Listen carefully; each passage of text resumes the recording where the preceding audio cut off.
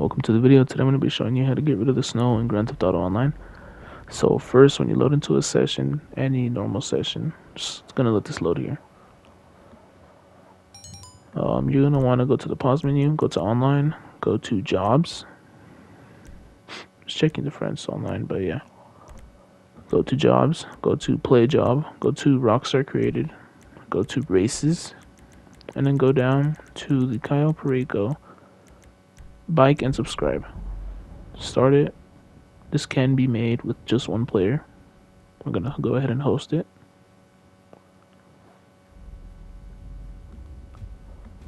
You're just gonna click all this stuff. Don't change anything. Confirm settings. Then press play.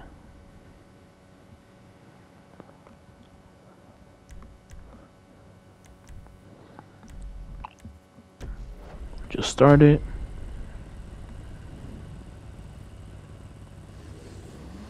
And then you're gonna want to go ahead and do a little bit of the race, and then I'm gonna show you guys here.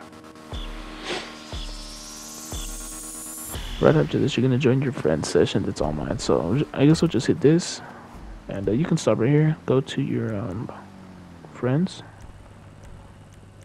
I'm gonna go ahead and join his game, and if this works correctly, that will get rid of the snow.